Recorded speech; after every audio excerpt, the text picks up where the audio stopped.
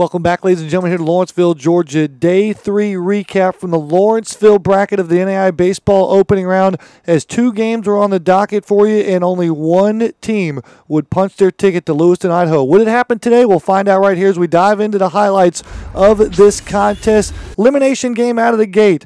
Point versus Kaiser, the 5 versus the 3, and it would be the Skyhawks getting out to a great start as the top of the lineup, and Dayton Cook and Alberto Lozado would team up for not only just a couple of runs, but a couple of RBIs too as well. The Skyhawks would put 3 runs up in the opening frame against the starter of the Seahawks for Kaiser, as the Seahawks would just not have the right mojo early on in this contest. Harrison Osborne for Point would go 5 1/3 innings, scattering 5 hits, just giving up 2 runs and picking up a pair of strikeouts. The defense would be good too as well. Sacrifice fly commits the out as the Kaiser Seahawks get a run in the bottom of the 3rd on a sacrifice fly. They would close the distance down to a solo home run by Peter Crescido. Would be a solo shot to get the deficit back within 1 run, but that is close as Kaiser would get. The Skyhawks would add 3 runs in the top of the 7th. The defense would be great, and the momentum really taken out of the sail. There's the tying run on the base path, but there's the 3 spot coming for the Point University Skyhawks. The 5 seed would survive the losers bracket and advance in the Lawrenceville bracket to take on the Georgia Gwinnett Grizzlies, who would sit pretty at 2-0 as the number 1 seed and the host right here in Lawrenceville, Georgia. GGC would flex their muscles in the 2nd inning.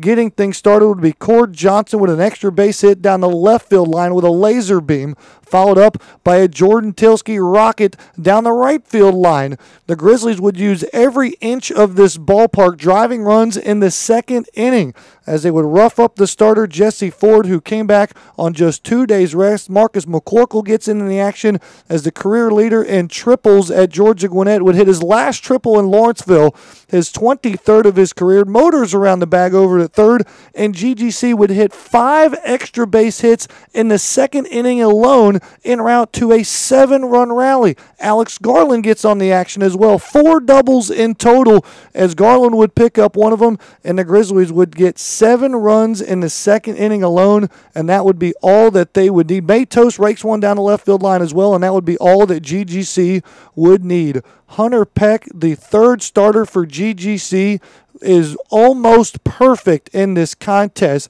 after Gregory Lukanen threw a complete game 9-inning win on Monday, followed up by a Hunter Dolender complete game 9-inning win on Tuesday.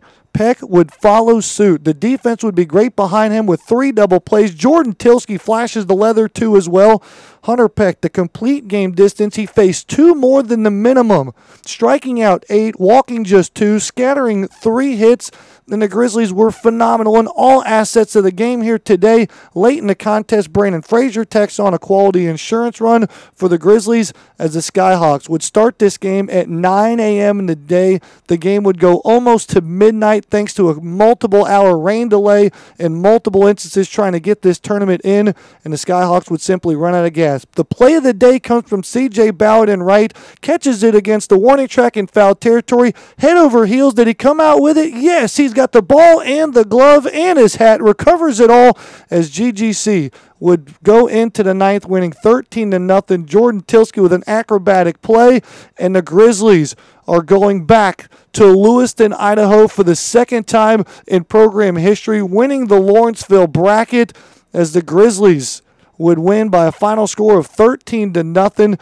They grabbed the hardware. Marcus McCorkle front and center as one of the major senior contributors on this team. He has fought all of his career for this moment, and a great one for him. Brad Stromdahl and the GGC baseball program, they go blazing right through the top of the bracket with a perfect 3-0 record, and GGC is headed to the Avista NAIA World Series May 24th through June 1st, with the national championship having that first day of June. Grizzlies are looking forward to that opportunity. A return trip for the Grizzlies, making a regular season appearance to Harris Field earlier this season. Fans, for all the information, log back on to GrizzlyAthletics.com. For our entire cast and crew from Lawrenceville, Georgia, signing off sincerely from the bottom of my heart. It was a pleasure to host you guys on the other side of the screens all week long, and we look forward to talking to you guys from Lewiston, Idaho. I'm Matt Mahoney signing off, saying so long, everybody.